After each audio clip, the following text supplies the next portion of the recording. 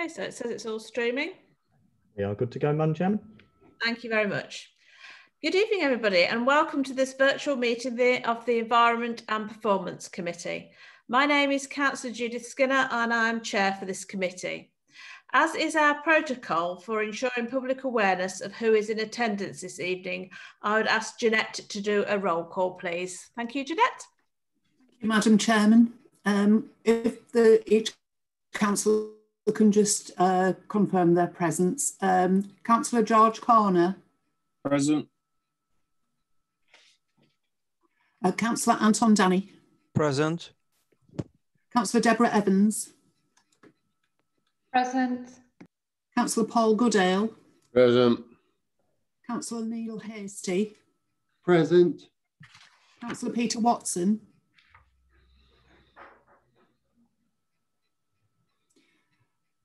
Councillor Judith Wellborn.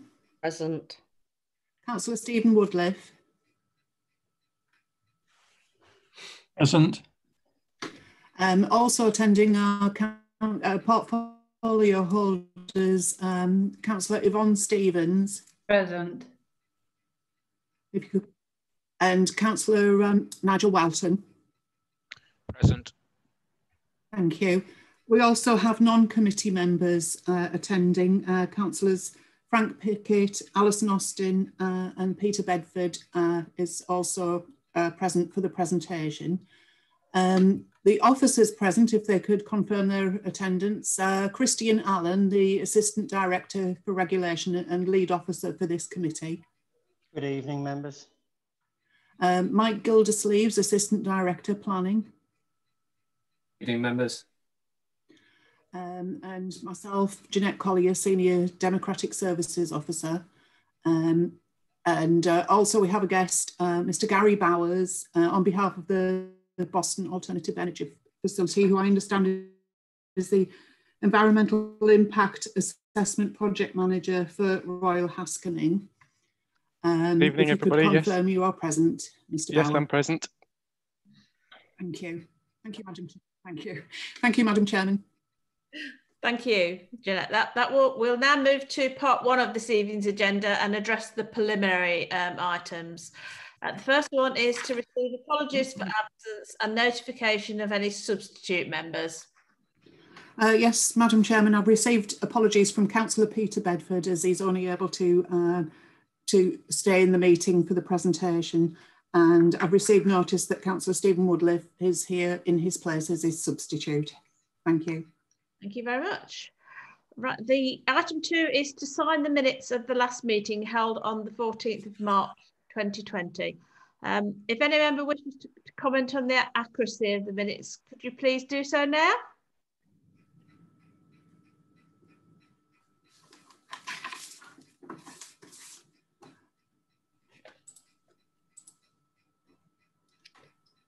Nobody's indicating, Madam Chairman, that they wish to comment on the accuracy of the minute. Okay, so I'll take it as there are no comments. I'll have your agreement to sign the minute. Thank you. The third item is to receive declarations of interest in respect of any item on this agenda.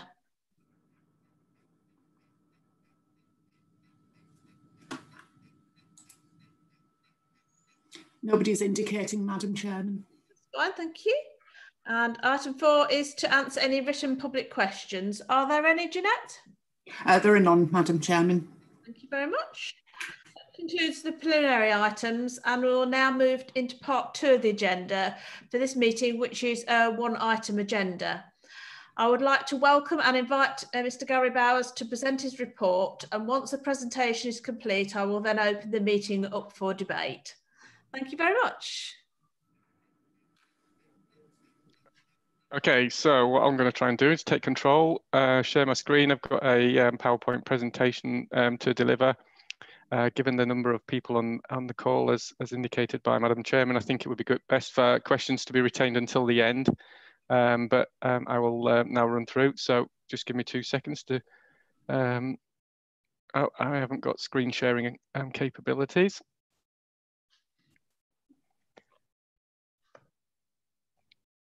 Is there any way that can be given? Sorry, if you control that, please. Right, there we go. There we go, fantastic. Right, screen 2. Okay, should go. And right, can someone just give me the a shout when they can see the presentation? Yes. Fantastic, thank you. Okay, so this is an update on the progress of the Boston Alternative Energy Facility project that is in the pre-application phase before the submission of the consent application to the Planning Inspectorate.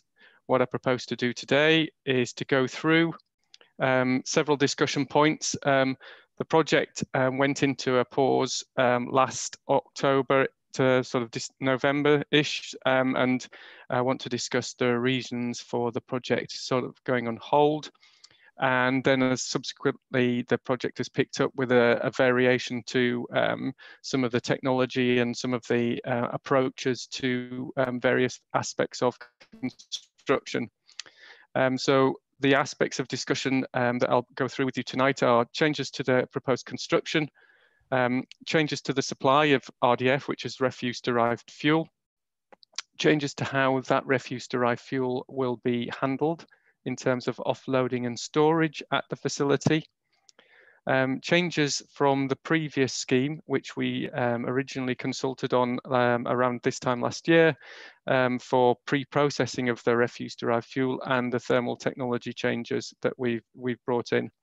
And then there's 1 or 2 other changes that we've discussed with regards to increasing the amount of carbon dioxide that we can capture through the facility, and then what impacts that we've had in terms of discussions on consultation of the proposed changes and timescales and proposals for delivery of the actual consent application. So before I launch into the next slides, the main point of change was identified at around about October last year, when the applicant for the proposed facility became aware that the major technology provider was for what's called a gasification based technology, and the gasification part would be the bit that converts the waste into energy. So the proposed gasification technology provider at that point last year announced that they were divesting their business, and that the gasification part of their business was be one of the bits that were being split off from their provision. So from a project perspective and a bankability perspective, that brought significant risks to the project to try and pursue that line of technology with the same provider at the same time as divestment processes. So what the applicant looked for were alternatives in the gasification technology to try and replace the technology that we wanted to originally use with an alternative gasification supply.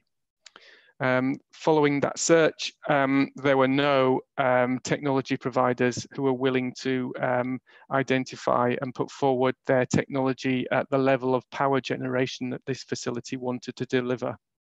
So that then meant that the applicant was forced to look for other potential technologies that could deliver power by using waste as a fuel source, or recovering power from waste. So that led down the path of more conventional energy from waste technology, using technology that's already used across the UK and globally at a scale that we wanted to use in the proposed facility. So not only does that sort of answer some previous concerns that residents had about the degree of power output that the gasification facility would propose, and in that the project couldn't really demonstrate any exemplar schemes that were operating at the same power level using gasification technology. So by moving to more conventional and readily available and used energy from waste technology, we're now able to identify comparator schemes and facilities that are already running across the UK and globally.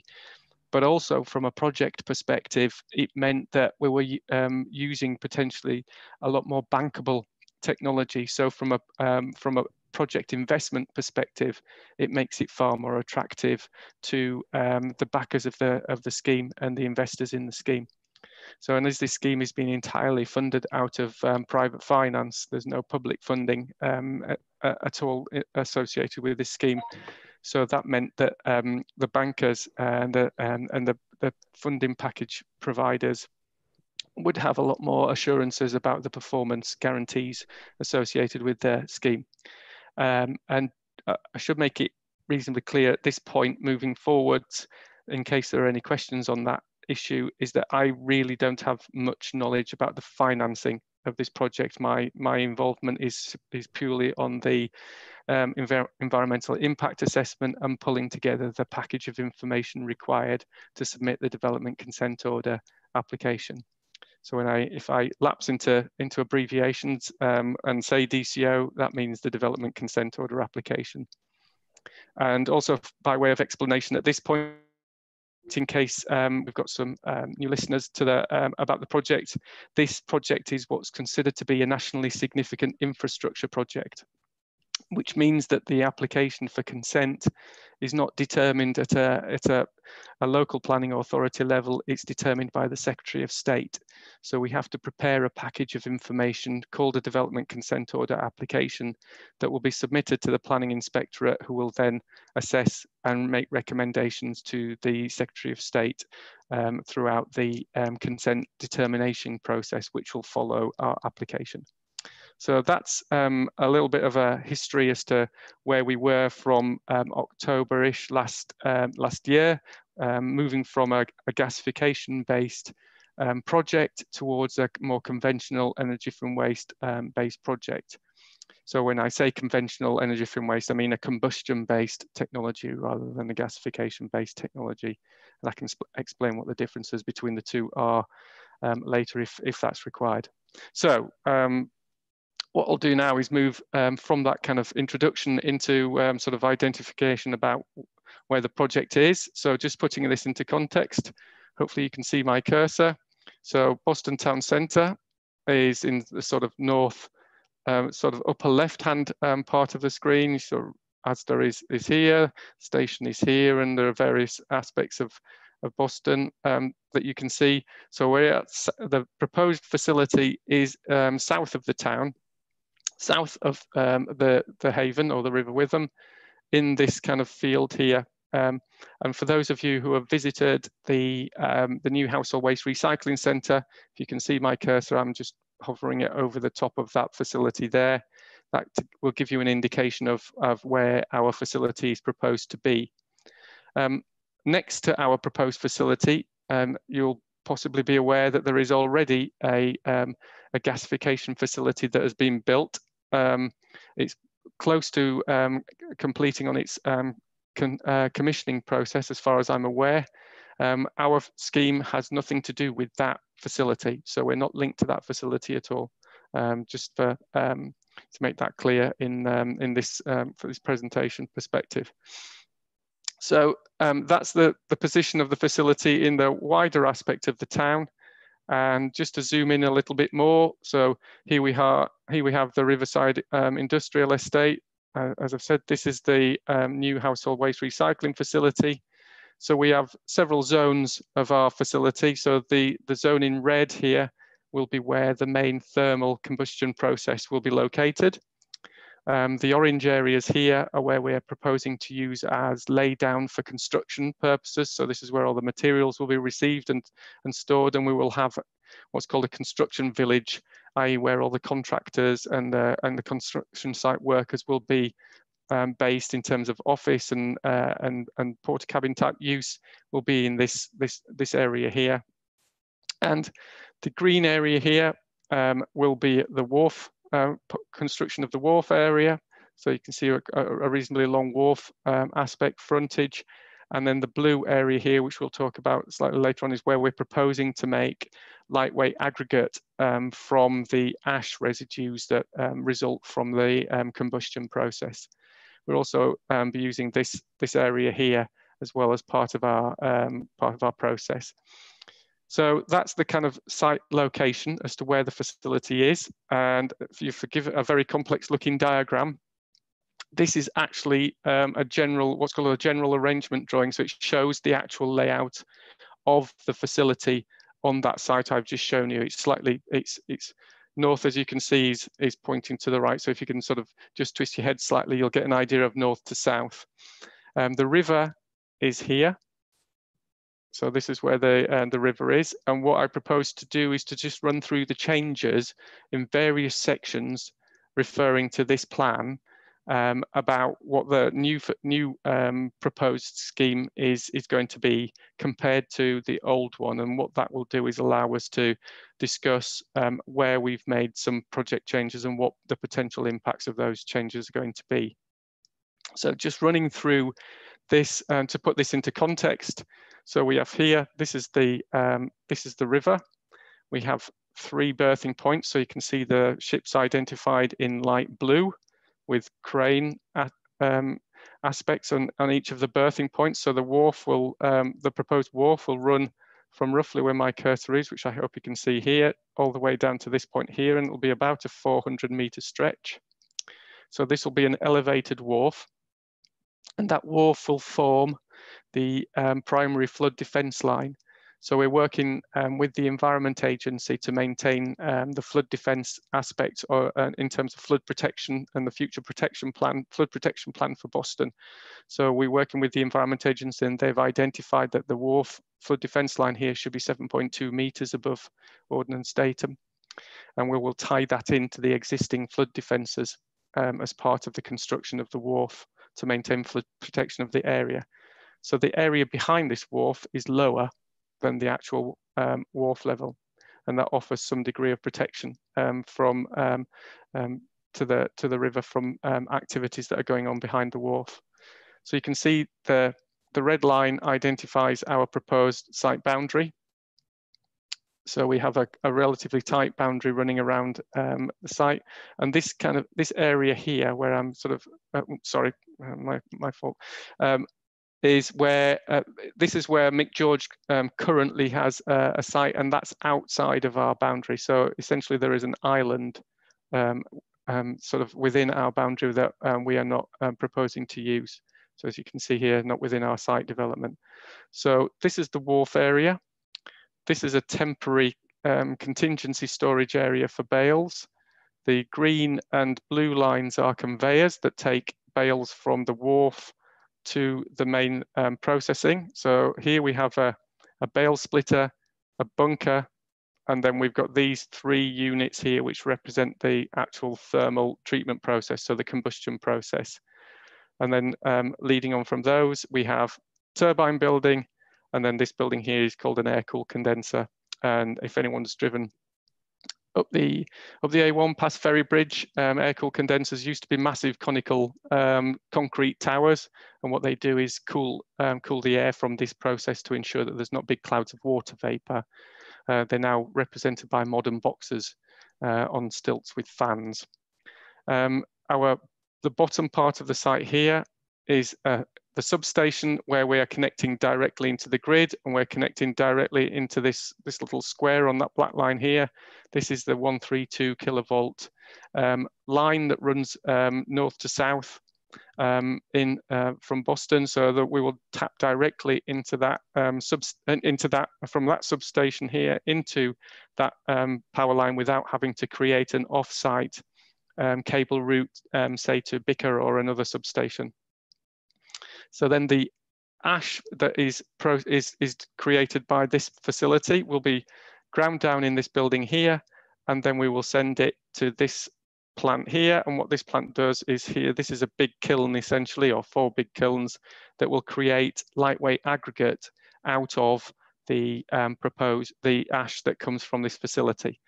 And then there are ancillary structures around here in terms of mobile plant park that I've identified previously.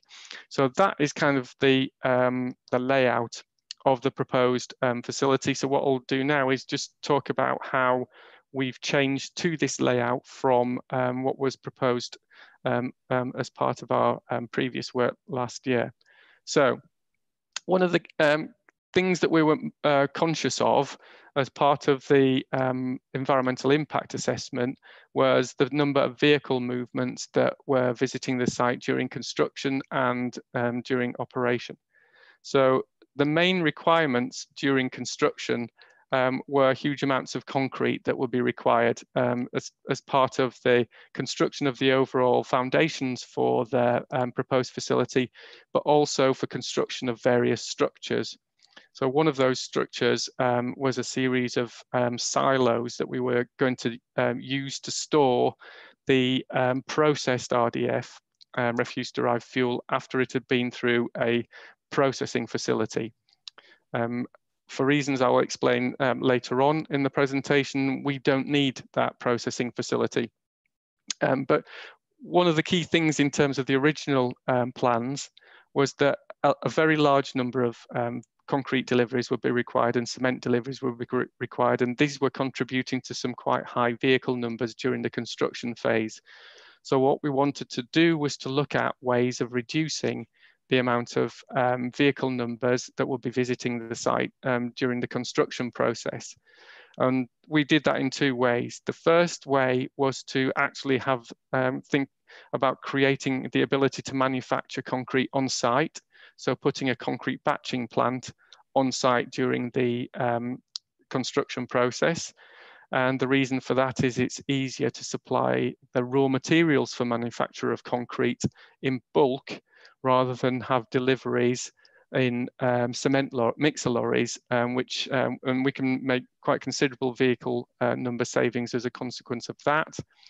But the second part was to construct some of the wharf earlier than we anticipated in the original project, and allow the receipt of materials during construction by ship. So under the previous scheme, we did not have any deliveries by ship during the construction phase directly to the site.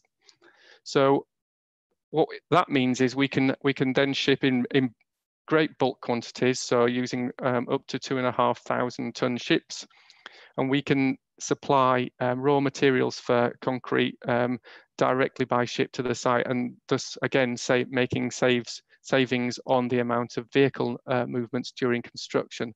So all of these were ideas from comments that were raised to us by residents and other stakeholders about potential impacts associated with vehicle movements during the construction phase. So the likely effect of those plans on site, by having an on-site batching plant and also the use of deliveries by ship, would be that there will be a reduction to construction traffic. However, we will what we have identified is that we previously weren't using ship movements during construction, so that is now introducing ship movements during that phase. So at the moment, we're working on the impact assessments for the scheme, and hopefully within we've got a delivery plan of in the next sort of 2 to 3 weeks, we should have the outcomes of that impact assessment in terms of reductions on to construction traffic, and we will be able to share the findings of those assessments with the council and other stakeholders. So what has changed, obviously, we're anticipating a significant reduction to construction traffic, but an increase in ship movements during the construction phase. What hasn't changed are the type and amount of mobile plant and equipment that we're anticipating on site during construction, other than the batching plant, and the approximate length of construction of up to 4 years, which includes the actual commissioning of the facility once built, is not going to change. So in terms of refuse-derived fuel supply, one of the other aspects of change to the project was that our original supplier, which was a company called NMP Recycling, one of the UK's premier suppliers of refuse-derived fuel, wanted to focus their business more on a more refined fuel source and fuel supply.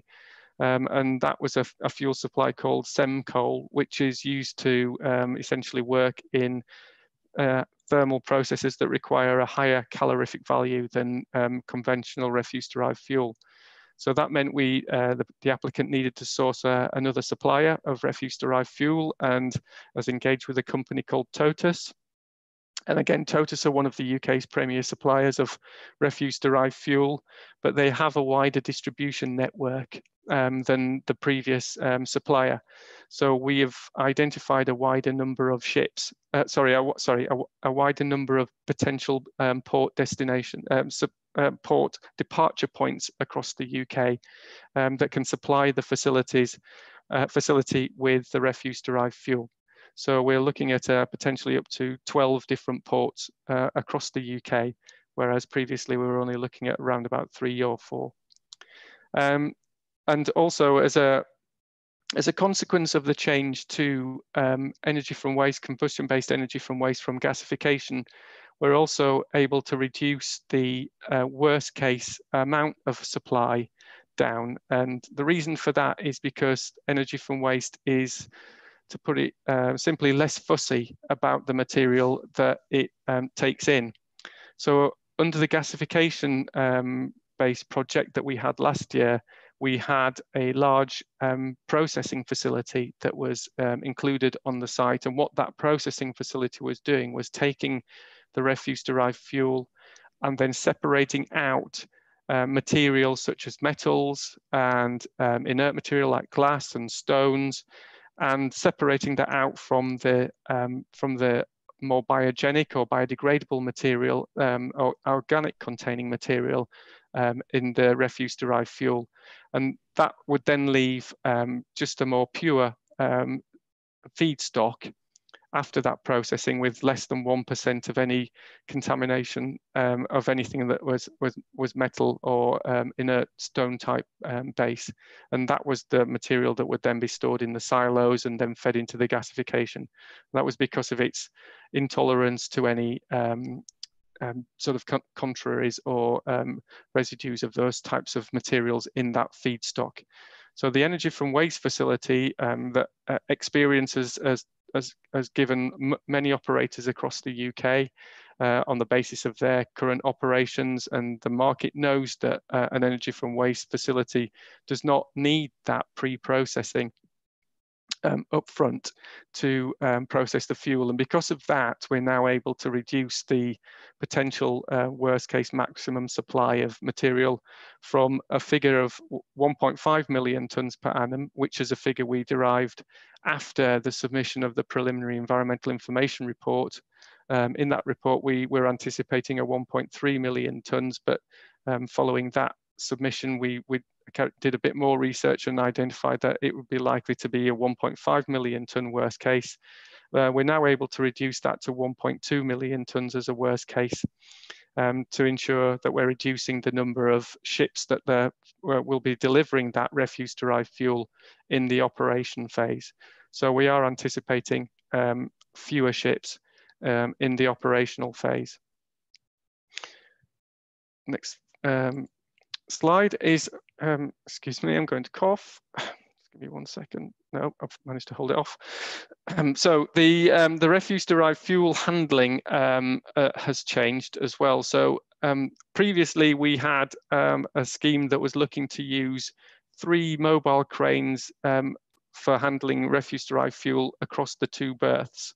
So they'll be able to, so one crane would be essentially be able to move between the 2 berths according to where it was required. We've identified that to facilitate a greater pace of unloading of the refuse-derived fuel, we're going to ensure that there will be 2 cranes at both berths. So we have 4 cranes in total, and what that will mean is that we'll be able to remove material quicker if we have two ships docked at their berth at the same time. The other major change that we have looked to do is to avoid double handling of the bales of RDF. So just to make it clear, when the material is sent to the facility, they come in tightly wrapped, sort of square or rectangular brick-shaped bales. The bales weigh roughly 1 to 1.2 tons each and slightly larger than conventional hay bales. So they're tightly wrapped in plastic to ensure the material can't escape. The previous scheme, which is represented in the bottom right-hand corner here of that slide, would be to offload the bales from the ship and load them onto trailers.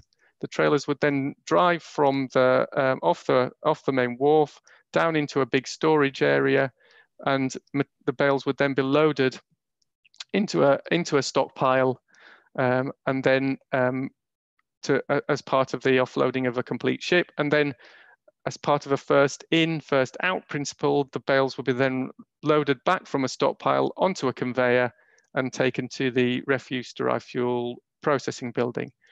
So what that introduced was quite a lot of double handling and a lot of operator involvement in using trailers and mobile cranes. So what we're proposing in the new scheme is to have the bales will be offloaded from the ship and go directly onto a conveyor. The conveyor will then take the bales straight to the bale splitting plant, which is just a crude shredder, and then be opened up into a bunker. And what that means that we're reducing the double handling element. However, there will still be some element of requirement to store outside, which is where this area was here, when the bunker is full. So we've got approximately 4 days worth of storage in that bunker, whereas previously we had 4 days of storage outside. The anticipation is that the bales will not be stored outside for any longer than 3 to 5 days, to ensure that they are moved on an agile perspective. And what we're also planning to do is to use more automated systems for removing bales from the stockpiles. And what that will mean is reducing potential accidents from operator fatigue from operating cranes and trailers and mobile cranes down in the storage area. So that will increase the safety potential in operation of the facility. What we've also done as a subtle change here, which you may be able to pick up, if you look at the boundary of the facility, we've got a slightly extended boundary that we had previously.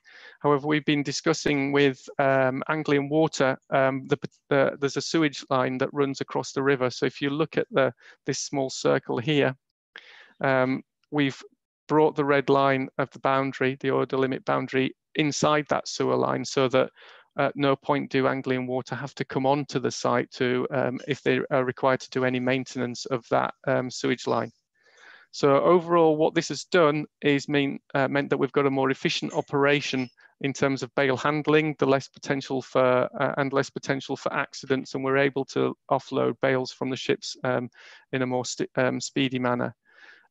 However, from a berth pocket perspective, what is not particularly clear from this diagram, but the actual line of the river, the mean high water springs, so the high tide line currently is actually where this red line is. So what we are proposing to do is to cut back. If you've ever been down this path, we're cutting back towards that flood defence line which exists currently, to create what's called a berthing pocket, so that when ships are berthed at this current facility, they're not going to hinder any passing traffic that is using the river. So we're not inhibiting the fishermen or any other commercial traffic visiting the port, whilst we have a vessel that is docked at our berthing point. And just while we're talking on that subject for clarity, so we've been discussing the navigation issues with the Port of Boston, and the Port of Boston have identified that to turn these vessels, we will either use what's called the knuckle point, which is a point that boats can anchor to and then use thrusters to turn outside the port wet dock, or we can actually use the port wet dock for turning vessels, because there is no space to turn the vessels at the current wharf point here. So we don't want to hinder traffic. So we're working with the port and other river users to develop a navigation risk assessment, and the navigation aspects and river aspects form part of the environmental impact assessment that we're carrying out. So in terms of pre-processing, I've mentioned this already, but the bottom plan here shows a previous pre-processing building that we had on site to essentially shred the bales of refuse-derived fuel as they come in. We had 8 shredders. Each one of those shredders was about 75 tons each, the green part here. And they had a line taking the material outwards to the perimeter of the building. And as that material progressed, it would be finely shredded. Metals would be taken out of it, both ferrous and non-ferrous metals separately, and any inert material would also be taken out of the waste stream here. It would then get taken, the shredded material would then get stored in the silos. There were 6 silos proposed. Each of those silos had a capacity of 48,000 cubic meters, so they were very big. So if you've ever been to driven down past the co-op near the Boston College and looked to your right as you're passing, there are 6 kind of grain silos at the back of the port. We're talking each one of those silos would be equivalent to that the silos that are at the port, but these were made from slip form concrete rather than the metal clad silos that the port have. So in our proposed facility, we don't need this building. For reference, this part of the building here was about 140 meters by 95 meters. So this represents quite a considerable footprint. And as I've said, each of these silos, 48,000 cubic meters, each silo was 25 meters in diameter. So by removing this facility, we've created quite a lot of space on the site, and that's afforded us some quite considerable advantages, which I'll discuss in a second, in terms of how the site is laid out and what opportunities that has delivered for the project in terms of adding in additional features that we couldn't previously involve. So the new facility here, I've tried to make this space around about the same size as this space. So from a scaling perspective, you can see we've moved this part of the facility quite further up into the body of the area. And as a consequence of removing the silos, we've reduced as I mentioned earlier, the requirements for that huge amount of concrete that would be required to construct a 25 meter diameter, 30 meter tall silo, and 6 of those out of concrete. The other issue in terms of impact on transport numbers was the actual pre-processing of the refuse-derived fuel at this point here under the previous scheme led to approximately 300,000 tons of material being segregated out that would be required to be transported from the site and out into the regional recycling network. The fact that we're now only shredding bales open and tipping into a bunker and only taking out massive particles at that point means that we're not going to need the vehicle numbers for transporting that 300,000 tons. So what we are relying on is that this will also, sorry, we're not relying on, the observation we have at this point is that this will also reduce significant vehicle numbers during the operational phase as well. So what we're moving on to now is the thermal treatment differences. So what you can see from above, which is the new scheme, and compare that to below, which was the old scheme at this point last year, we now have a scheme which is much more spread out. And this is going to allow a much greater degree of efficiencies during both the construction phase and how the facility operates. Because here, if you can look at the bottom side under the gasification plant, we have this building here, which with the 3 sort of staggered red features here. This was the turbine building. So what we're having to do here is have several kinks in the pipework to get the steam from the that's generated by the gasification facility to the turbines, and then a degree of traversing from that turbine point to the substation for delivery of the power. What we've now got is a much more linear scheme where the EFW units are feeding into the turbine units that are feeding into the air-cooled condenser and then to the substation. So it's made the layout a lot more efficient, and obviously that will mean from a construction perspective that it's much safer to build. What we're also looking at here as well is, because we've made savings on site, we're able to reduce the actual area that the project will take. So if you compare looking at this field here in the bottom part of the site, we were taking the whole of that bottom field as part of our previous development. What we're doing now here is, as you can see, most of that field now is going to be outside of our boundary. We don't need that additional space here, so we're not going to be taking that part of the land, and we're keeping the boundary tight to the outputs of the to the outside of the development. What we also have is this space here, which we are now able to use for landscape screening and potential noise bund construction, so we can more effectively screen the facility from the residential receptors that are sort of to the west of the facility. And the layout has meant that we've been able to move some of the aspects of the facility that into the center of the site, which had potential to cause noise. So we're also have the potential to reduce noise impacts by moving these aspects, these features away from further away from residential receptors. So as you can see, the scale, this air-cooled condenser, which is essentially a set of fans, has moved away, so moved eastwards away from residential receptors. So in terms of processing, the fact that we're not taking out materials at the front end of this process means that we're going to get more ash at the back end of the process. So we've introduced a facility that will process the ash and grind it down into small particles, and then that will go out to the lightweight aggregate facility. So we're going to increase the quantity of ash that we're going to produce, which will then mean that there will be an increase in the amount of aggregate product that the facility will produce. So there will be a slight increase as well in terms of the number of ships required to remove that aggregate from the facility. So just to put that into perspective, we are delivering all of the materials into site by ship, and we're exporting all of the product aggregate by ship. But we're anticipating that there will be a net reduction overall in the number of ships that are required to visit the facility in the operational phase. And the final change that has been made to the scheme is the amount of carbon dioxide that can be captured from the facility.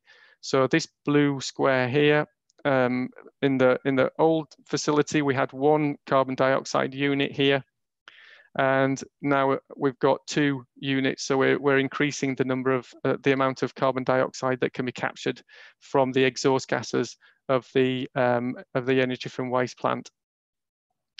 One very important point to make: we've had some concerns raised by residents during the consultation that we've run so far about moving from what's perceived to be a cleaner gasification scheme to a dirty incineration or combustion scheme. It's really important to note that both of these facilities have to comply with exactly the same emission standards. So when we issued our preliminary environmental report at this point last year, there was a set of standards in place. Those standards have been replaced by a new, more strict set of standards in December 2019. So we're having to identify with the technology provider that this and demonstrate that this facility can comply with those new emission standards that were implemented in December 2019. Those standards will be exactly the same for a gasification facility. So this facility is no worse than a gasification facility. So in terms of visual, what the facility could look like, and this also has some potential impact. This is the facility that you can see if you're standing outside of the current household waste recycling facility. That's the gasification facility. As you can see, it's quite open in its construction.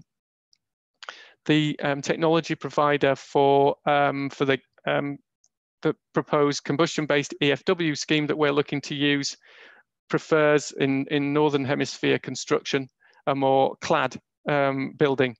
So as you can see, this is an example of one of their plants. I think this is in Germany. So the facilities is more likely to be more clad than the previous gasification technology provider. And that will also have some impact on the degree of noise emission. So the cladding will act to reduce potential noise impacts from the processes that are going on within the boiler and the steam generation within that facility. So that will have some impact on potentially reducing noise. But obviously, this will make it a little bit more boxy. And the fact that is that the EFW facility is also fractionally taller than the gasification facility. So we're looking at a height increase of approximately between 4 and 6 meters. So what we're doing as part of that is to reassessing the impacts on the landscape and the visual impacts of the facility as part of our ongoing environmental impact assessment process. And then finally, as you may be aware, if you've walked down here, there is a footpath that's hopefully you can see on the image, the Google Earth image on the bottom right here. If you follow that line of bushes and shrubs, that is a footpath. Oh, sorry, I've clicked again. Sorry, that is a footpath that that runs from north of the haven, just outside the port entrance on this side of the river. And what we understand is that footpath represents the line of the original line of the river before the River Witham was canalised into the haven in the early 19th century. This is a slightly raised embankment, which is slightly shorter in height than the primary flood defence that fronts the river.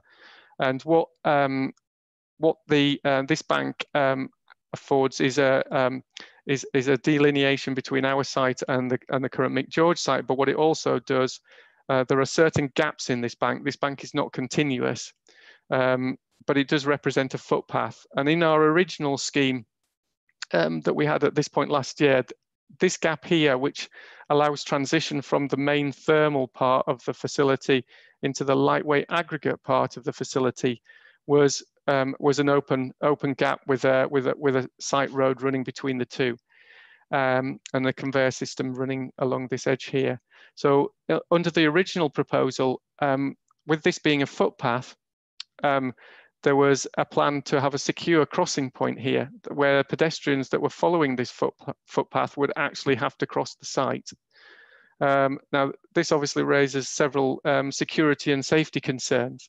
So what we're proposing to do is to build a footbridge between that gap that will span the section between that gap and allow pedestrians to continue along that footpath, but not have to access any part of the site and keep the two distinct. So what we're doing is working with the heritage stakeholders about how that facility will, that footpath will be designed, and obviously we're keen to take on any comments or advice from the council in terms of how that looks and how we can adapt that and fit that into the character of the area, and ensure that that footpath allows for safe passage of pedestrians. And sort of then moving into consultation. So these changes were being worked on quite rigorously between the end of last year towards the end of June this year. And towards the end of June, we became aware of what the final aspects of the scheme were going to be. In the interim period, all of the work was being done by the applicant in terms of confirming these changes to the scheme that I've just described, and all of the environment work with all stakeholders and communications with all stakeholders were instructed by the applicant to go on hold.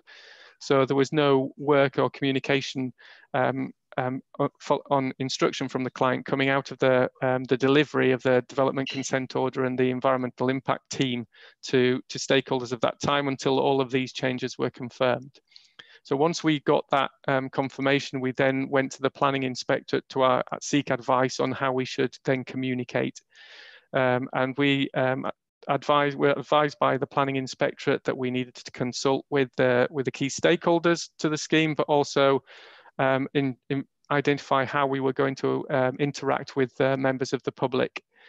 So what we identified in early discussions with the council and other stakeholders that would be that we would have a 28-day consultation period, and that period was running from the 10th of August and will close on the 10th of September. So it's actually slightly over 28 days, which is the statutory minimum.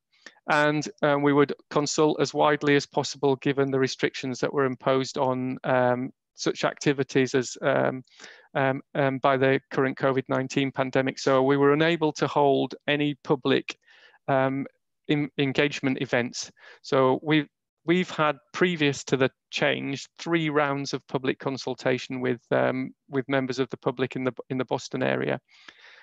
Each of those have been at 6 locations, and obviously, given the current pandemic, we weren't able to hold face-to-face discussions with members of the public. So we identified in a newsletter and via a mail drop that we would have webinars that would be sort of able to promote and discuss and allow opportunity for members of the public to discuss concerns about the scheme. And at the same time, and prior to that as well, we've been having meetings and discussions via webinar with stakeholders to update in terms of changes of the scheme. So my final slide of the day, of the evening, is just to update you on timescales. So as we've identified, in June, we confirmed the design freeze for the project. We commenced the open consultation actually at the end of, so we prepared the consultations in July, and what we identified was we didn't want the consultation period to start until the last newsletter was posted. So we actually had a 2-week postage window that ran up preceding the actual start of the consultation date. So in essence, some people had even longer, over a week, over the 10th of August to 10th of September consultation period to engage with the project team. So what we're doing at the moment is we're at the back end now of completing the environmental statement, which is the report that concludes the environmental impact assessment. So we are working on the final updates to that, what the impacts of these proposed changes are on the scheme, and we should have some information to be able to share with the stakeholders at the end of September into early October, and that's where we'll be able to identify what the impacts are with regards to things like emissions, noise, and vehicle numbers, and any other wider impacts that may occur on things like the Wash and the local nature reserve, the Havenside Nature Reserve. So those issues are being worked on now. We're looking to get those, as I've said, towards the end of September into October. So as it stands, we have then a period to review the documents that go with that environmental statement, to put that into a bundle that meets the requirements for the planning inspectorate in terms of a development consent order submission. And that will then be submitted at the end of November. That's our current plan. We're not anticipating that any third-party comments, either from the public or stakeholders, will impact the delay of that submission. So we're still working on that as our key milestone for submission. So that sort of brings my presentation to a conclusion. So I'll be grateful if any members have any questions for me to answer.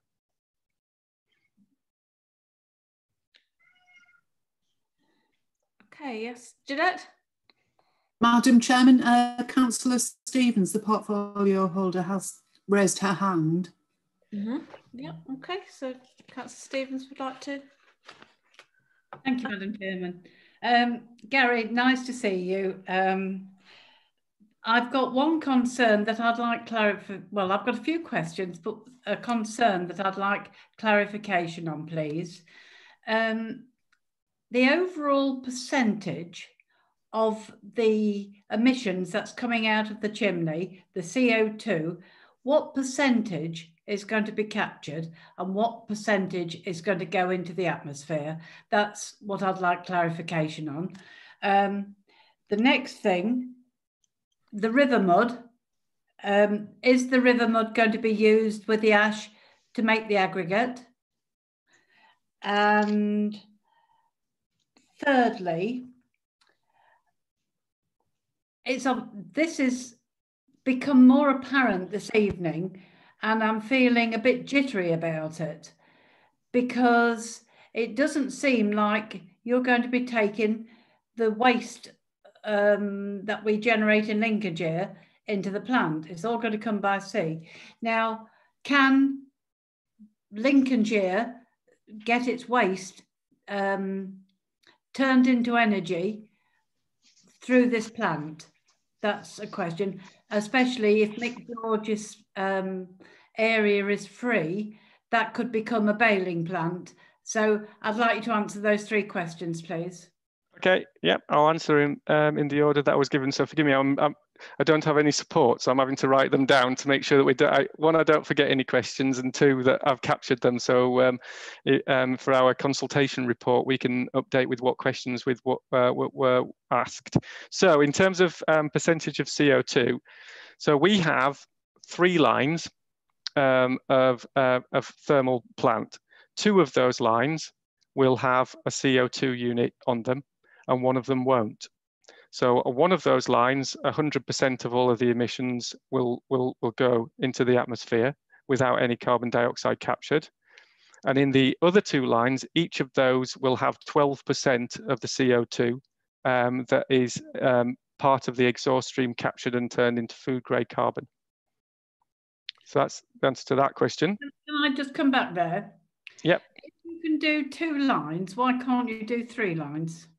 At the moment, we've got the space for 2 lines, and that's what the client has to rely on. The applicant has to rely on is a market for all of the CO2 that they can generate.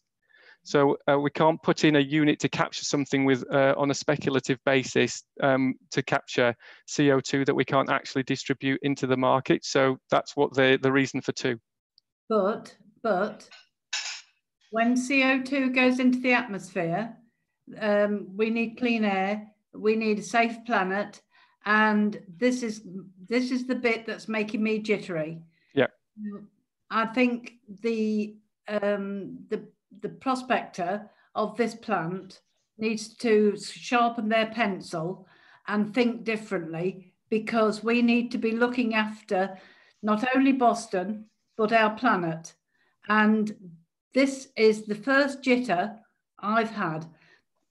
Now, I will support this, but I want confirmation that we are not going to be sending CO2 into the atmosphere, causing more problems. Because if that's going to happen, as portfolio holder, I will say no, I'm not happy to support it. Okay, that's majorly important to me. It is, and that's majorly important to the applicant, and also to be able to demonstrate that CO2 is part of a figure that's part of the emission limits. So the facility without the CO2 capture units will be compliant with the emission limits that are proposed in the document that has been submitted for all schemes to have to be able to comply with under modern standards. So the addition of those CO2 capture units is making that facility better in that regard at capturing CO2 and putting it to good use. So it is a very important point and a vital point. Well, I would really like confirmation that the prospector of this plant is prepared to respect the planet, respect Boston, and have 3 captures. Because otherwise I would certainly be most unhappy. But I'll leave that with you, Gary. You can come in due course. Thank you. No, okay. So second question was about use of sediment from the river. Yes. So so at the moment, as far as we understand, the Port of Boston doesn't dredge the river at that point. and relies on opening there's a reliance on opening the sluice gates to wash sediment further downstream. As far as we're aware, they dredge at the S-bend around Hub Holt, the Hub Holt pumping station, to keep that aspect clear, because the river slows down because it's on a slight S-bend there. So we, when we're creating the berthing pocket, when we're going to cut into the land to create that kind of lay-by, in essence, in the river, we will be digging into the current embankment. And once we've created that berthing pocket, there will be a need and a requirement for the facility to maintain that, to keep that clear, and to stop that from silting up. So we're proposing to use that sediment as part of the facility, as part of the binding agent for creation of the aggregate in the facility. Okay, thank you. Yep. And then the third question on local waste. So we've had discussions with Lincolnshire County Council, who are the waste disposal authority, about the use of the waste that currently goes into the Slippery Gout transfer station. So from Boston residents, from the Spalding residents, and some residents in East Lindsey as well. That waste currently goes to North Hykeham, where there's a EFW facility generating energy from it, and is subject to procurement rules at Lincolnshire County Council.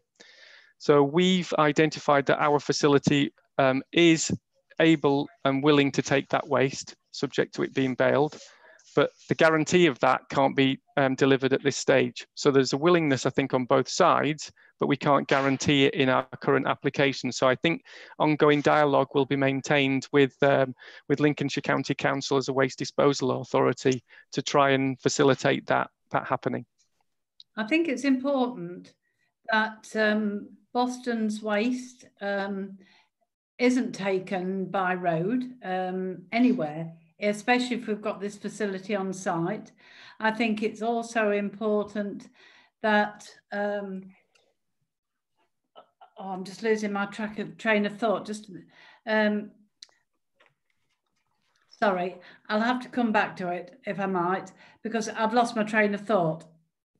Okay. Yeah, but from our perspective, there's a willingness on the applicant to take that material, and it makes absolute sense to do so. And I think that's all we can say at the moment. I've come back to it. Taking it by road is not good. And I think if we've got this facility on site, being part of the Lincolnshire Waste Partnership, I have said at that meeting, I think Lincolnshire should have a gold standard of looking after its own waste. And this is why I'm excited about this plant, providing the answers are how I would like to see them looking after Lincolnshire. But, excuse me, I think that if we can't, then we're missing a trick, because we'll be using roads. And I think we need to take charge of our waste, rather than on a panorama programme, seeing it on some Turkish shore or in a Turkish field with a Tesco bag. And I think, okay, other counties might be sending their waste away, and I'm sure in the scheme of it all, what I've followed it through, we are also quite likely doing the same. And this is where I've got a lot of confidence in you guys, that you're going to stop this, and we are going to be responsible for our own waste across the whole county, not just Boston, but the whole county. And this excites me. So Gary, don't disappoint me, please. Okay. Thank you. You're welcome. Thank you. Jeanette, have we got who's next? Councillor Watson. Okay, thank you. Good evening, thank you, and apologies, Madam Chair, for technical hitches getting to this meeting. And thank you, Gary, for a good presentation. I have previously attended one of your presentations when specifically you were talking about the gasification plant and the gasification process. I'm intrigued to know, is there a direct comparison of emissions from a gasification method of generating power like this? And what is the difference between that or just simply, as you said, a boiler principle that you're just simply burning all the rubbish, all the waste, and it is essentially unprocessed? And I wouldn't mind knowing also, so what is the difference between the two methods? And that would be, what are the projections for this plant in its revised form now compared to the estimate of emissions with the gasification plant, if you can? Okay, yep. So because each facility is unique and bespoke, and because of the variances in the waste stream that each type of facility are receiving, and until it's operating, we can't actually do a one-to-one comparison. So this is why the emission standards are in place, to ensure that anyone who's constructing those facilities has to be able to demonstrate that the technology that they're going to be using to process those, the emissions, the exhaust gases from either of those facilities meets relevant standards. And those standards are set at a European Commission level, and they're not revised lightly. So the last set of standards was in 2006. And it's taken the European, and it's on a science-based human health and environmental risk assessment basis that those emissions levels are determined through the experience of operating such facilities. And it is also fair to say that there are a lot more examples of EFW, combustion-based EFW schemes operating at the power and input levels that that the scheme is proposing to operate at, compared to gasification schemes operating at a level. So it's not really possible to demonstrate at a front end process, which is why the emission standards are in place. If I may, Madam Chair, come back with, so you are saying to me there is no actual estimate of how many tons of CO2 will be emitted for this plant at this stage?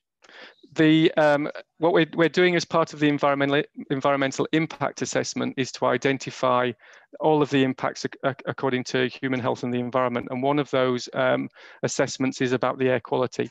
And what that will do, that assessment will identify the amount of predicted CO2 that will be generated through the as part of the operation of this facility on the basis of what we call reference conditions.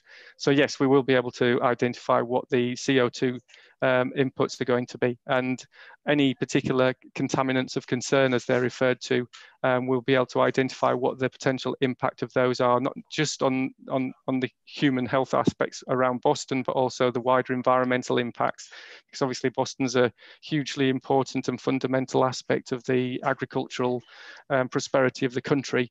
And also benefits from having the Wash, which is the most designated site in UK waters close by. So all of the impacts on air quality will, on those receptors, will be assessed. Thank you, Gary. Thank you. Who's next? Chairman, Councillor Stephen Woodliffe has raised his hand using the raising hand facility, but Councillor Welborn, I'm not sure who was first, whether Councillor Welborn raised her actual hand before Councillor Woodliffe. I think Councillor Welborn did raise the hand quite early. Councillor Woodliffe, is it all right if Councillor Welborn goes first? Yes, by all means, I'll wait. Thank you, very sure. Thank you, Councillor Woodliffe. Thank you, Gary, for the presentation. One point I was taken when Yvonne was talking, Councillor Stevens, I understand that planting trees and vegetation actually combats the CO2 emissions.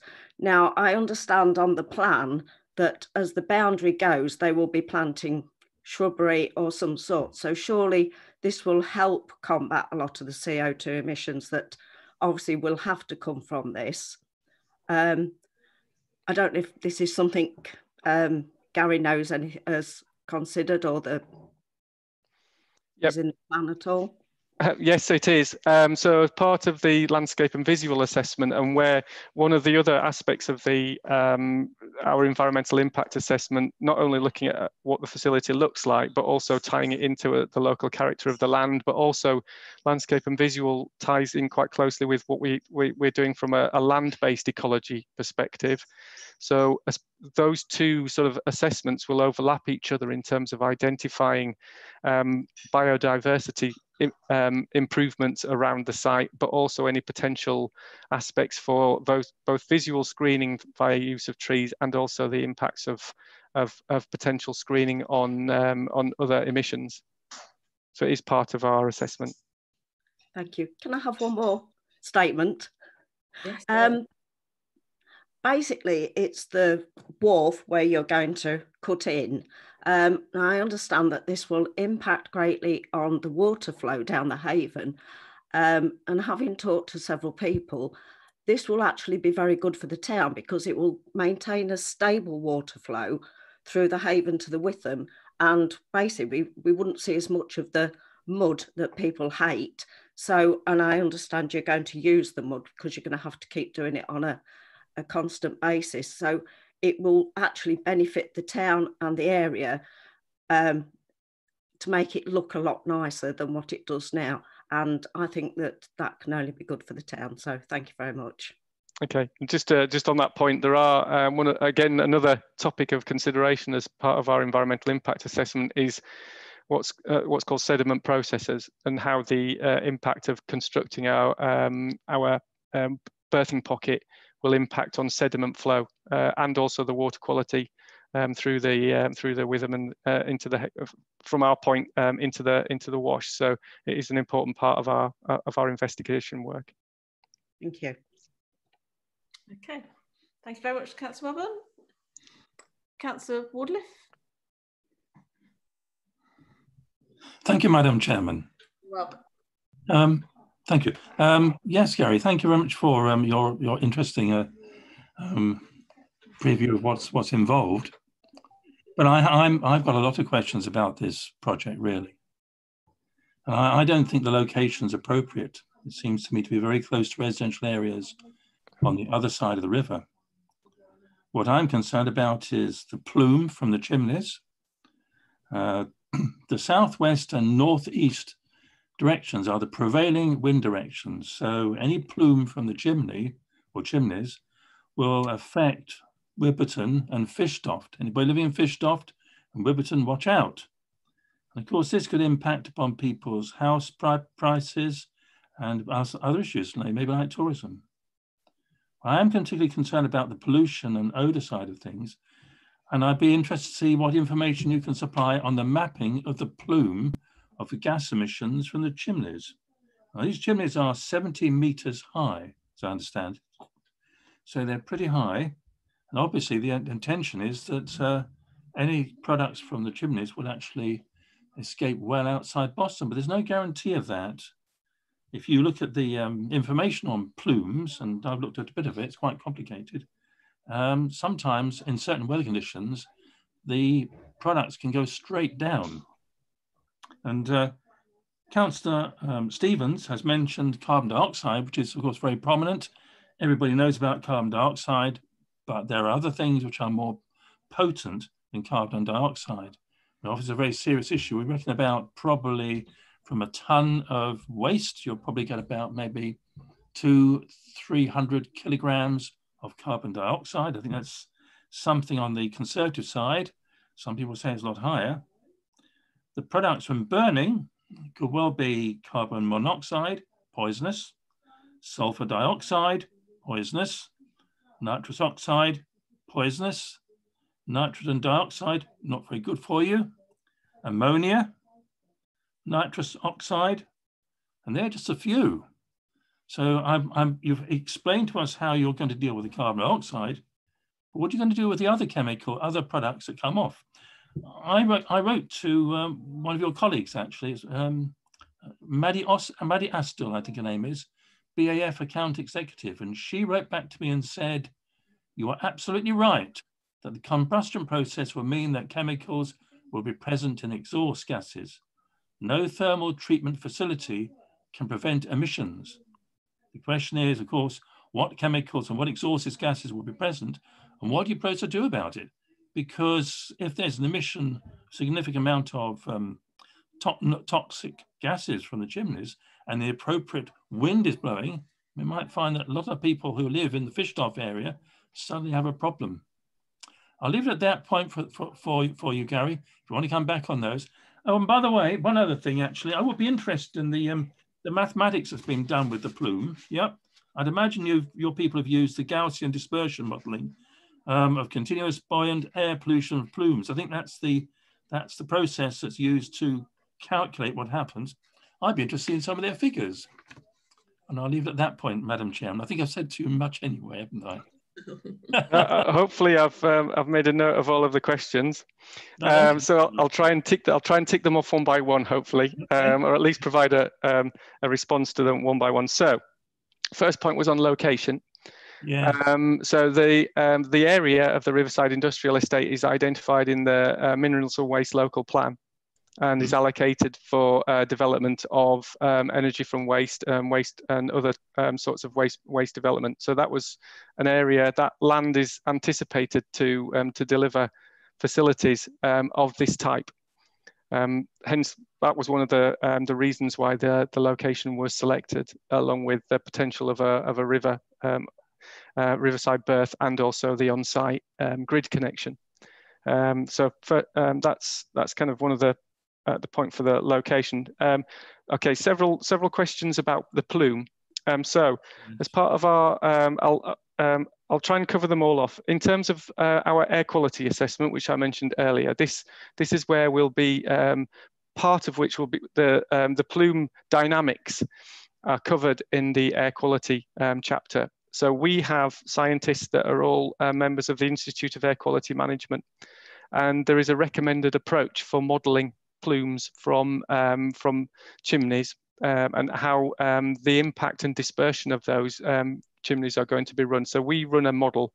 I can't for the life of me remember what that model's called, but I'll get back to you and identify what it is to confirm what the mechanics are behind that model.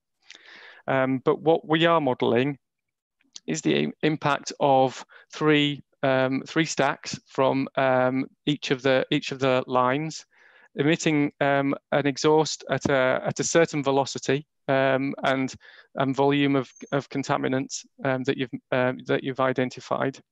So they will be able to identify how the plume from each of those stacks interacts with each other, and under both standard and worst case operating provisions, because the model actually builds on a worst case perspective, as well as what you could potentially call a blue sky perspective under normal operating conditions. And as part of that assessment, we use the wind rows, and we don't just use one set of years worth of data, because if anyone knows, this year's been the wind's been blowing in the wrong direction.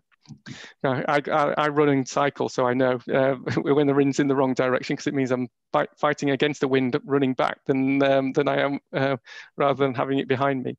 But we take 5 years worth of wind data to input into that model. And what that model also takes is all of the flat roofs and the associated buildings to identify how that the different heights and gradients around the actual stacks will affect the dispersion of the plume. So it's a very complicated, complex model that we're doing, but following industry standard guidelines for this type of facility to identify how that plume is going to be dispersed. So that's the first point. The second point, yes, there are a number of products of combustion that are emitted by facilities of this kind, as indeed there are from a car or a lorry or anything that operates under a combustion-based process. And if you look at the profile of an exhaust from a vehicle, you will see very similar contaminants that are coming out, and as in the same way that vehicles have to operate to modern standards in terms of what they're permitted to emit before they're licensed to operate, before they're allowed to be on the road under an MOT test. This facility will also have to demonstrate that all of those contaminants are able to be complied with. And for something like dioxins, for instance, they're a potential product that is generated during incomplete combustion. The level there is something like 0.06 of a nanogram per cubic meter of exhaust emitted. So that's 11 zeros before you get to the 6 grams per cubic meter. So those standards are extremely stringent. So, and those standards, as I mentioned in the previous questions, have been set on the basis of science and from advisors to the European Commission across all of the European member states about how impacts of emissions of various compounds have on human health and the environment. So they're set at a level which means that as part of that, following on from that statement, that you can't guarantee that there is no there are no chemicals that are being emitted from any of these facilities, nor a car, nor anything else that burns something. These limits are set at levels that are not going to cause an unacceptable risk to human health and the environment. And as part of that work that we have to do, we have to demonstrate that that facility will be able to operate within those limits. Hence, we can't guarantee that it's completely clean, and it would be false of anybody to say that an exhaust from this type of facility or any other combustion-based principle has zero emissions. We are ensuring that the emissions are within acceptable standards. I think, is there any other one other? Yeah, so I think that hopefully that's covered off the points. But as I said, I can get back to you with the type of model that's used if that's of interest. Yes, it would be. I'm not convinced by this. I mean, it's easy to say all these things. Yes. But once this place is built, you know, then whatever comes out, that chimney comes out, and it's about how you will be able to deal with this and many others. We don't know what's in the feedstock. So you really don't know what's going to come out the chimney until it's come out, really. Yeah. It's not it's not like a power station that runs on natural gas from North Sea gas. You know what's there. It's all methane, or 99.997% is methane. In this situation, your feedstock is a combination of whatever arrives on your doorstep. Yeah. And you don't know what's in it. No, absolutely. And yeah, which is why all of these facilities have to have continuous monitoring when they're in operation. So each of those lines will have continuous monitoring of the exhaust gases that are emitted from the facility, and those monitoring systems are linked to the processes within the facility to be able to change various parameters, such as increasing some of the potential reagents that are put into the stream to be able to control various chemicals. And then at the back end of the stream, we've got various processing that that the facility will have to be able to demonstrate is working at what's called the best available technology, which is as good as it can possibly be to ensure that those limits are not exceeded. So the system is capable of flexing in operation to the limits where it can detect potential elevations in certain parameters that that are potentially increasing due to the supply. Yes, I think it sounds very good, but I'm not convinced. But I'd like all the information. Please send me all the information you can. Yeah. Maybe I'll change my mind at some point. But at the present minute, not convinced. And there's a very large amount of material going through here. It's not like Lincolnshire County Council's 150,000 tonnes a year. You're maybe a million, maybe 1.2, maybe 1.4 million. We don't know. So it's a lot of material going through. 3,000 tonnes a day, basically. Yes, that's correct. A lot of stuff is going through this place. Yes. And who knows what's going to come out of the chimney? Hopefully your systems will pick up the hydrogen sulfide or whatever else comes out, or sulfur dioxide. But maybe they don't pick up all of it or quick enough. So there's the quantity that goes out could go straight over the top of Boston. The wind direction takes it straight over the town, over the schools. So I'm very concerned about this. I think the location is wrong. I understand why it's happened, but I think the location is wrong. If this was somewhere isolated, I'd have no problems. I'd accept it. But this is not. This is inside a town. And that's what worries me about this badly. Anyway, thank you, Madam Chairman. Thank you, Gary, for your rendition. Send me all the information. I'm a mathematician. I enjoy that. All right? Oh, fantastic. Thank you. Yes. Thanks very much. Thank you, Madam Chairman.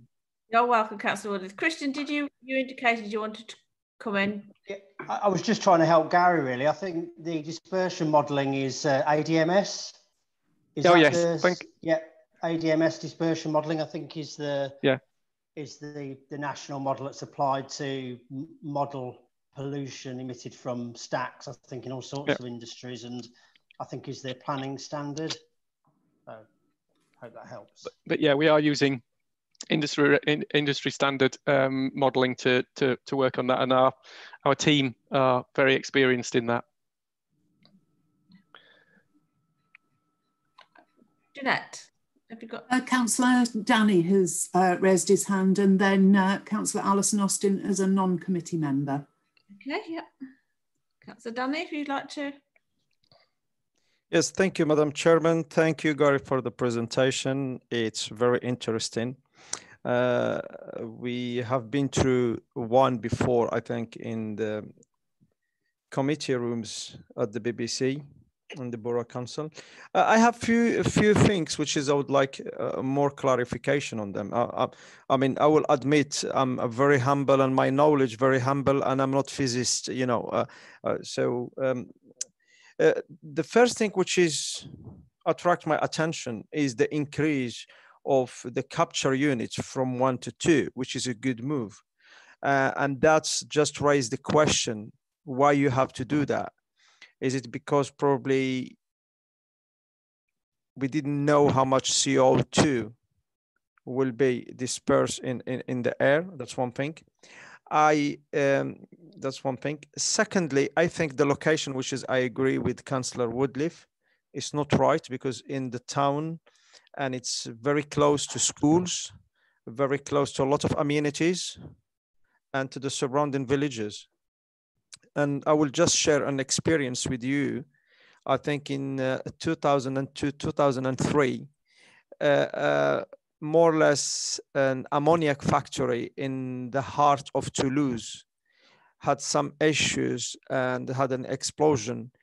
And the debris flew from that place, I think, over 3 kilometers, which is probably 1.8 miles on the surrounding areas. And a lot of houses were like completely damaged, and the air was full of bad smell and bad air, and people did suffer from it. Some of them, they have to leave the town, for especially the people who lives close. So this is just from my experience, and I think this factor, this unit, it's a huge unit, and I don't know why they picked Boston, why they picked, you know, they pick it so close to the town. From previous presentations, we were told that we're going to have around 12 shipments of refuse a week, and 1 out of Boston with energy. I don't know if that's true or not, but that's what we were told during the first presentation. My question is, because I'm very concerned about Boston and the surrounding areas. As Councillor Woodliff stated, 70 meters chimneys, that's a very tall chimney. We don't know what it's gonna produce and what effect will have on the residents of the town and the surrounding villages. It is a big project. It is a fantastic project. And I will not probably disagree with it. I will support it, in fact. It will create some jobs in Boston, definitely. As far as I'm concerned, probably 84 positions, if I'm not mistaken. But I'm still concerned about why the capture unit has been increased from 1 to 2, and why we don't know yet what impact will have on the environment and the public of Boston. I will be grateful if you can answer these questions. And then there is one more concern, is that shredding bales, because you say they can be in storage areas for 4 to 5 days. And because they are general waste, will not this be creating more smell around Boston and bad odors? Thank you, Gary. Okay, thank you, Madam Chairman. Thank you. the increase in CO2 was just purely because of a more flexible arrangement on site. So there were no other ulterior motives around that. So it's just to allow, because we've got the space to put another one in, and the client had identified that there was a potential market for that CO2, then we decided to do that in the initial phases. There was always some element of wanting to put further CO2 units in further down the line when a greater market was established for it. But the applicant has worked with potential opportunity for that material to be able to identify that we've got the market for it. So as I mentioned earlier, we can't create something that there isn't a market for. So that's the essential reason why the number of CO2 units was increased from 1 to 2. In terms of the impacts assessment, that's ongoing at the moment. We will have the outcomes of that assessment hopefully by the end of September, and we'll be able to share the impact assessment from an air quality perspective and what the potential emission impacts are on the wider human health and environment aspects as well. So those are going to be shared with the council when we get them. They won't just be put into the application and no one's going to hear anything about them. We are going to be sharing the findings of our environmental statement before the application is submitted. In terms of jobs, actually, when we reassess the project, we think there's going to be slightly more jobs, so potentially over 100 or 120 jobs in operation, at least 300 jobs during construction as well. So it will bring some economic diversification to the town. You're absolutely right in that. And again, as a kind of a flagship scheme, it will potentially attract engineering sort of skill set to the town, and we're looking to engage with Boston College in terms of apprenticeships for working on the facility both during construction and the operation of the scheme. And I've got a meeting tomorrow with the college to discuss just that. And again, you mentioned that one of those sort of global scale disasters from a facility exploding in Toulouse. And that, and along with other sort of schemes which have suffered similar things, such as Fukushima and Buncefield in the UK, as terrible as they all also allow the developers and people who are controlling the kind of rules and regulations around the design and build of those types of plant and similar types of plant to implement more stringent technology and stringent building practices as you learn lessons from those things, and they then go forward into building regulations associated with the building of these types of structures. So there's a much tighter control on the build and the construction and the operation of such facilities to ensure that the chances of those things happening again are minimized. Odour, I think that was your final point. Yes. So the shredding of the bales, that's in a building which is completely sealed, operated under negative pressure. So if a door is opened in the bale shredding area, the actual air will flow in rather than flow out. And as part of, you're right in saying that if anyone lifts a wheelie bin in summer, they immediately detect an odour. So hence the bales will be tightly wrapped in plastic. The main focus of flow of the bales will be directly from the ship into the bunker, into that sealed system.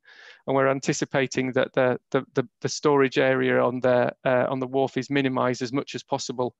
And from an odour perspective, the fact that they're wrapped in bales and they're not stored for a long period of time means that we're minimizing the amount of odor, and odor itself will be a parameter that the scheme is measured against in terms of its environmental permit to operate. So where there are any potential, what the scheme will have to be able to demonstrate in getting its environmental permit, and that's different to the actual consent to build.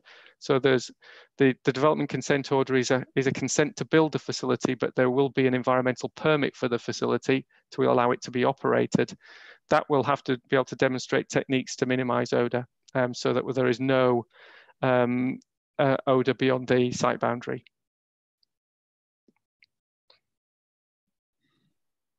Thank you, Gary. Thank you. You're welcome. Okay, thank you. So next is Councillor Alison Austin. If you'd like to ask your questions, please, Councillor Austin.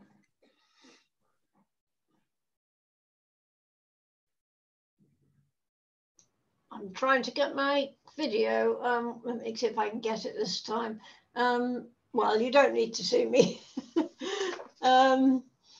Right, thank you, Chairman. I am aware that I've perhaps, I've tried to stay till the end because I'm not a member of this committee.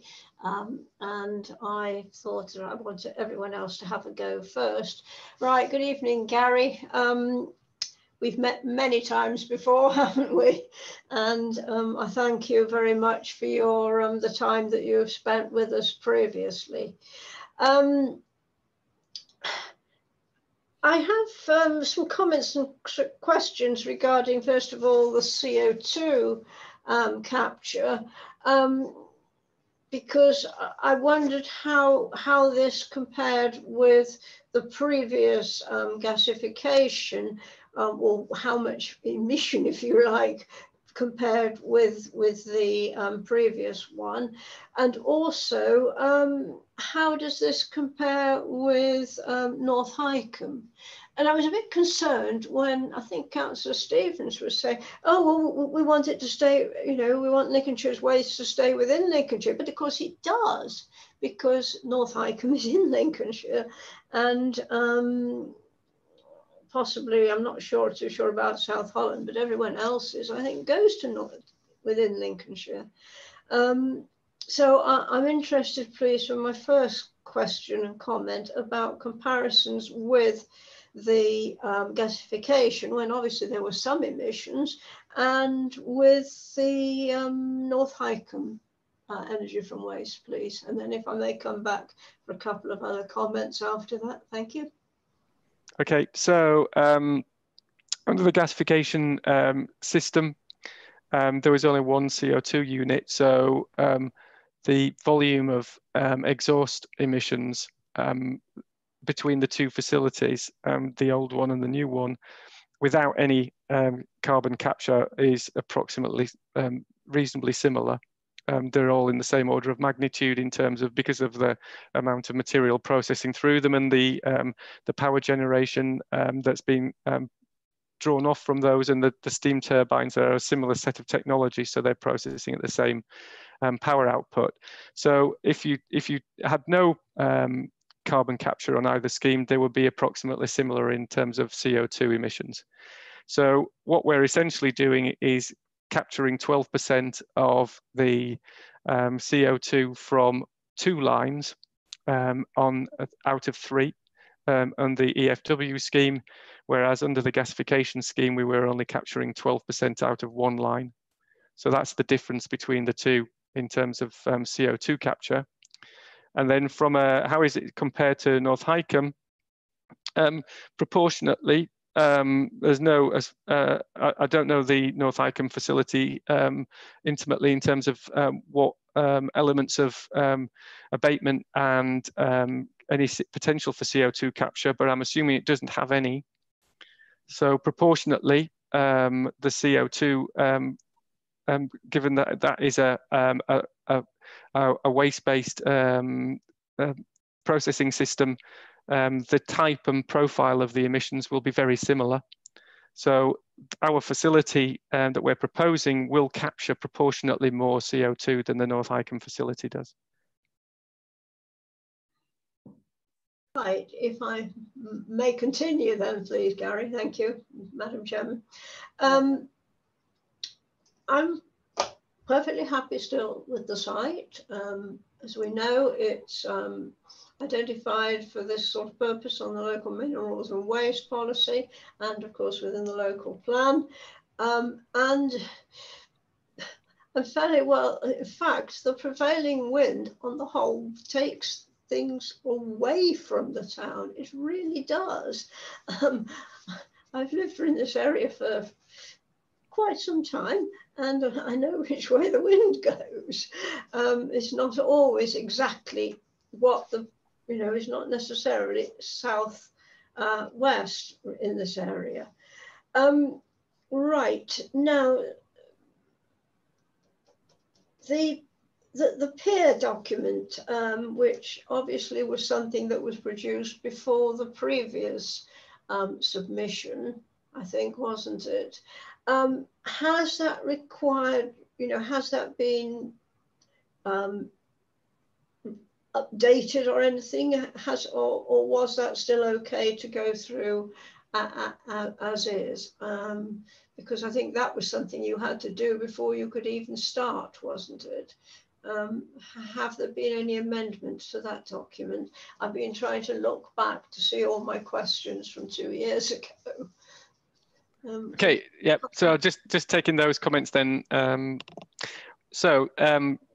prevailing wind at the moment, it's an important point, but we obviously have to consider all potential wind directions that may affect the facility, and we model accordingly, so according to the most prominent wind directions. So that's factored into our air quality assessment to cover off potential wind direction. In terms of the PIR, so the preliminary environmental information report that we issued, I think July last year. So that was submitted, and we carried out a formal consultation when that was issued. And that document is in the process of being updated. So every facet of that document will be updated to accommodate the requirements of the proposed changes. And that will then lead to the environmental statement that will be submitted with the development consent order application.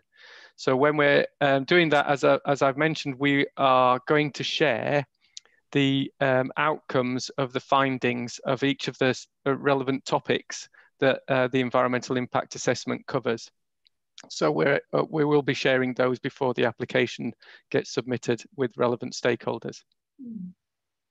Okay, then if I may just sort of finish off if I can.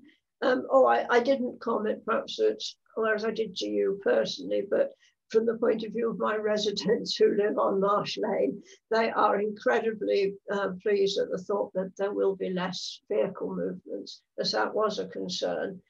I was somewhat disappointed by the response that we got emailed from the RSPB, because did they respond 2 years ago?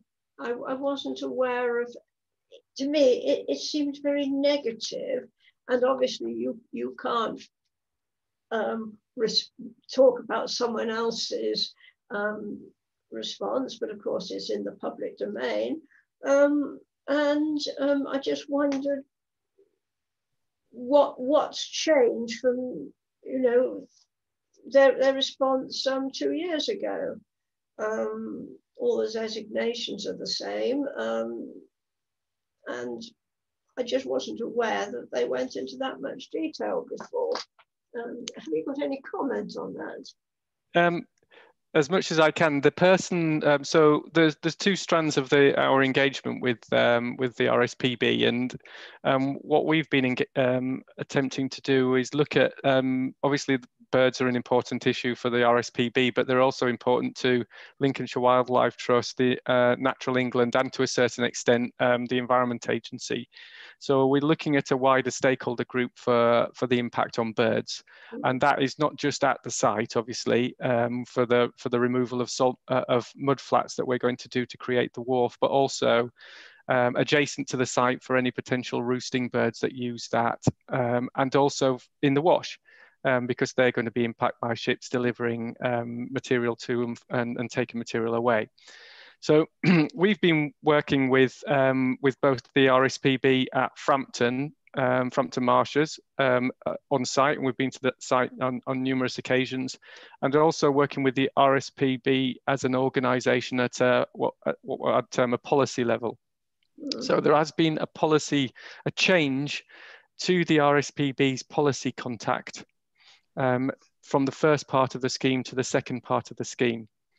And that that letter that was referred to and was issued after a meeting that we had with Natural England, the Environment Agency, Lincolnshire Wildlife Trust, and the policy lead for the RSPB was invited to that meeting, but unfortunately that person couldn't make the first part of the meeting where we explained what the purpose of the consultation exercise was, and explained that we were in the process of collating the bird data.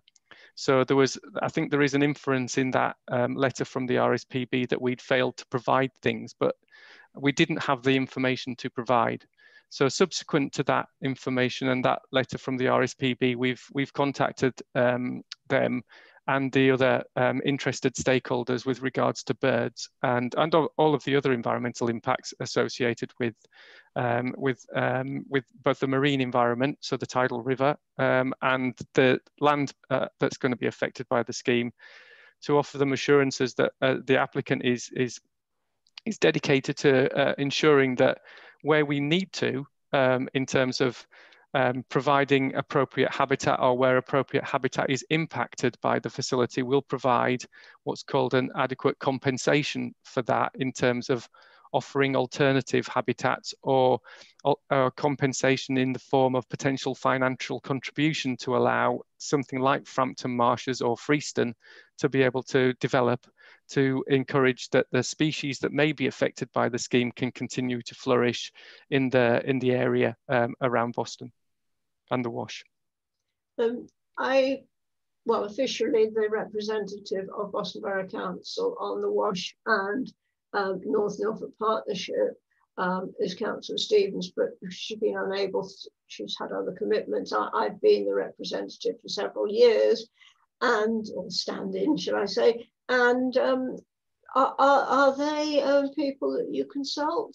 You know, because that's obviously the whole of the well, the Wash, right round from you know, our area right round to North Norfolk, and I didn't know whether you get any response from them or whether they're not consultees.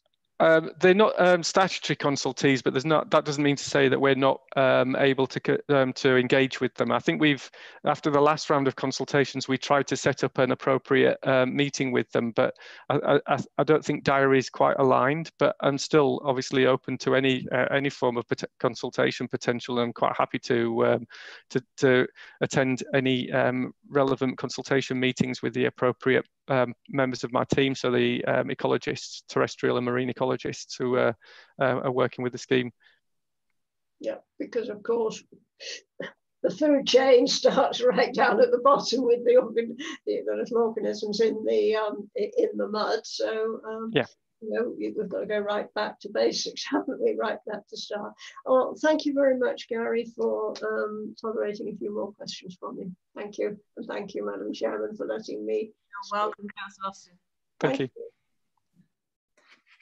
Jeanette, do we have any further people wanting to speak? No, Chairman, nobody, there's no other member indicated. Okay, I think Councillor Goodell's just put his hand up. So just Councillor Goodell, would you like to go ahead? Thank you, Madam Chairman. I did put a hand on. I think it turned out to be more of a clap than a hand, but it's the only thing I could find. But anyway, never mind. I'm actually quite supportive of this project. I have been all along. I was sort of lucky enough, I suppose, or unlucky, whichever way you want to look at it, to be one of the people involved in bringing the North Highcombe plant to Lincolnshire when I was served on the county council. And I've visited a few facilities, such as the one we're proposing now, and I have to say I've been impressed by the way they've all been run, especially the one which we went to see at Grimsby, which basically was an enclosed building like this one is proposing, and I have to say the facility was very well run. It was very clean and everything else. I mean, I accept we need to be mindful of anything that comes out of the chimney, because obviously we have to be mindful of that, obviously, because of the residents of the area, and also what lands on the food sources that we grow around this area. But it's probably no more harmful than what the farmers spray on them. But that's another issue, I suppose.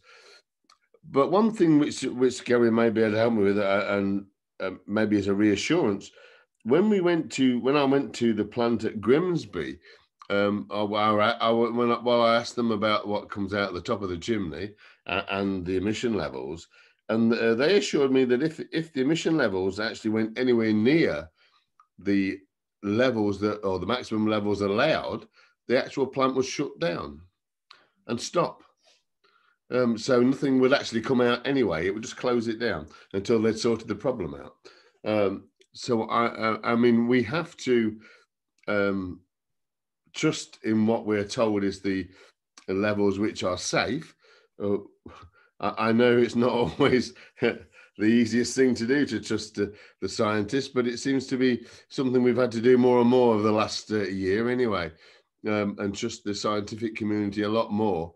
And experts now seem to have a less of a better reputation, shall I say, than they were probably tarred with a few last year or the year before. So I think we need to be mindful of what comes out the top, and we need to be mindful of the environment, which is true. I also think that we need to be also mindful and balance that against what actually happens to this waste if it doesn't go to one of these facilities. Mm. And what that does to the environment. Yeah. I mean, at present, I know it's going to North Hykeham, ours is, but I mean, we're talking the nation as a whole, and where it ends up. And at the end of the day, it's not just waste generated in Boston and surrounding areas that actually impact on the environment which we share. The whole of the country's waste actually impacts on our environment as well. And basically, well, I suppose the world's to some degree, but obviously we can't deal with everything. But I'm also concerned that we need to be open and receptive to industry, and not obviously we need to make sure the safeguards are in place. But if they are, we need to be as open and receptive as we can. I've been on this council a long time, and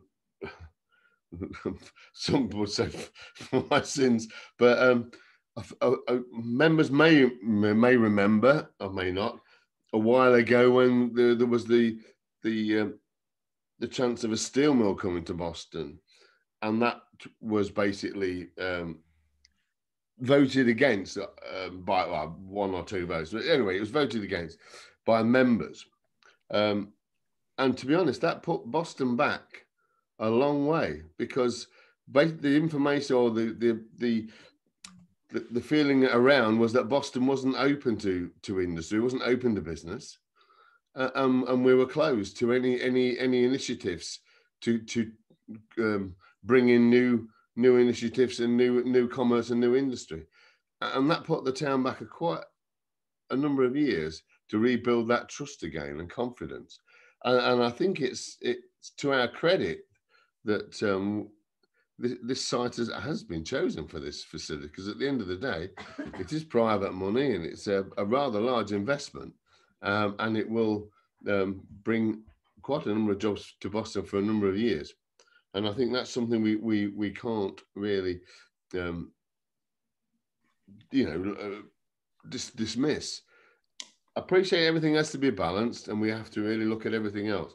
But but in the pictures on the whole thing as around, I am more concerned with what happens to our waste if we don't treat it in this way.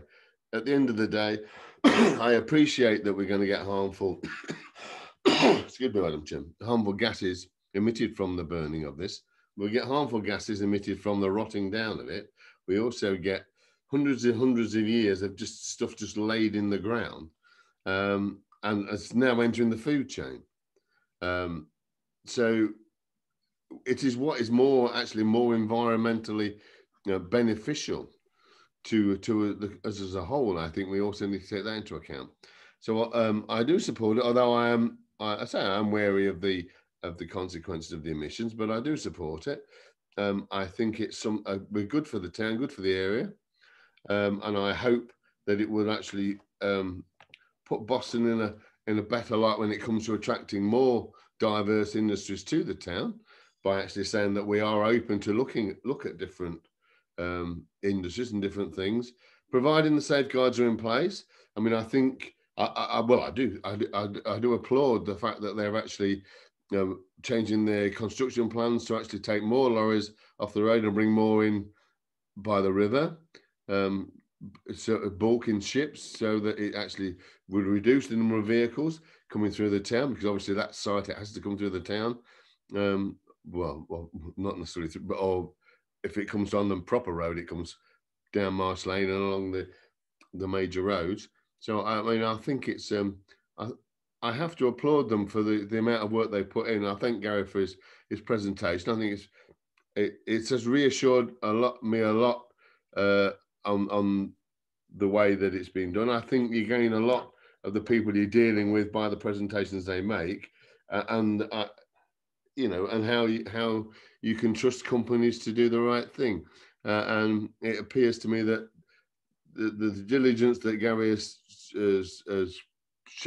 told us this evening that the companies have gone to get this facility to this stage would actually suggest to me that they are a company that you know, are worth dealing with, and will not sort of backslide on us, as it were.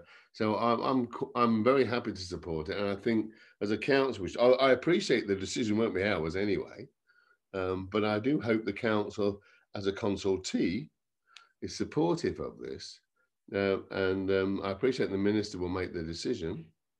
But I do hope the council will be supportive of this, because I do think that it's something that it will put Boston in a good light. And at the end of the day, you know, it will bring much needed jobs to this area, good quality jobs, well-paid jobs, which we desperately need. We keep complaining about things leaving the town, so we should. I won't say be obstacle-less to bring stuff in, but we'll make sure as many safeguards are in place as possible. But I think we should be as receptive as possible to any, you know, industries such as this that want to come to the town. Thank you, Madam Chairman. They're just some observations, but you know, I think we can become overcritical and you know, overprotective of this area for whatever reason.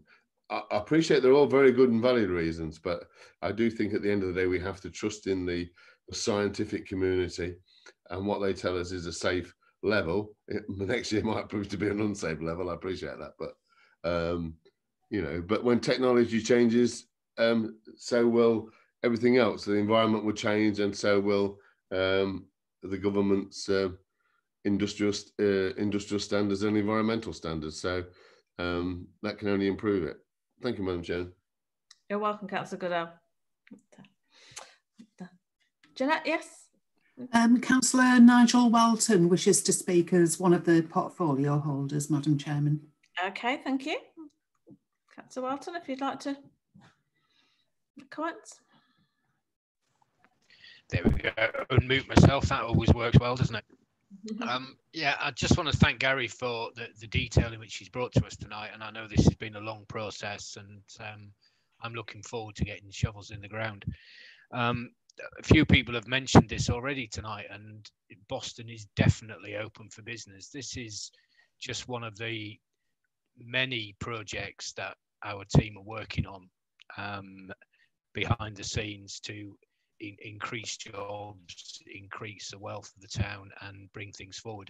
We remember that Boston started off as a port, and over many years the port has deteriorated, and you know, its volume has gone down.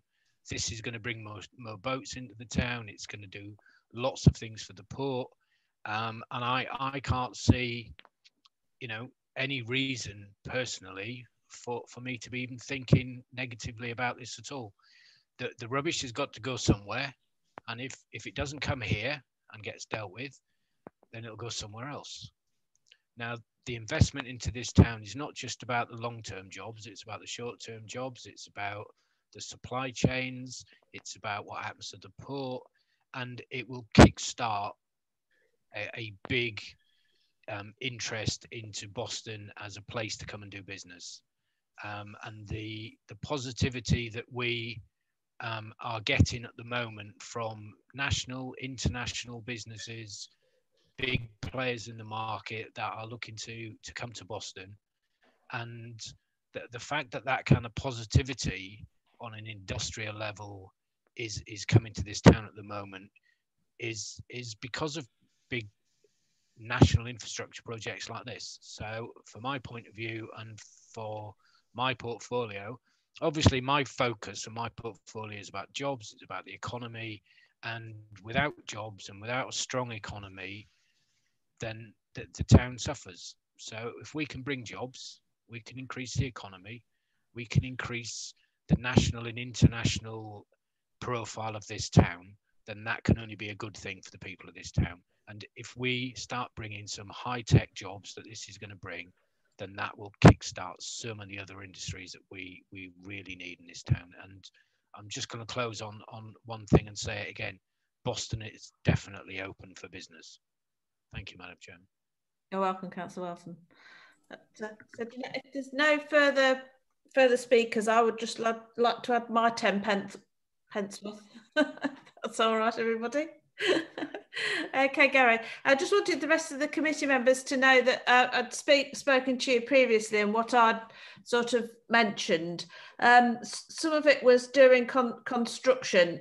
With the barrier, it brought to my mind that they'd done some piling for that, and that you would need to do that in some of your construction. And I was just concerned about the notification that residents would get when you were going to do the piling. It's not just a case of doing it in the day, because obviously shift workers cannot sometimes sleep during the day. And I'd just like you to reiterate your comments again so that the committee members can hear it. And the other one was that you promised me that there was a cast iron guarantee that the plant will only process UK waste for the lifespan of the facility. And also that after the lifespan of the facility is around 25 years, and at the end of life, you will have a responsibility for reinstating the site as well.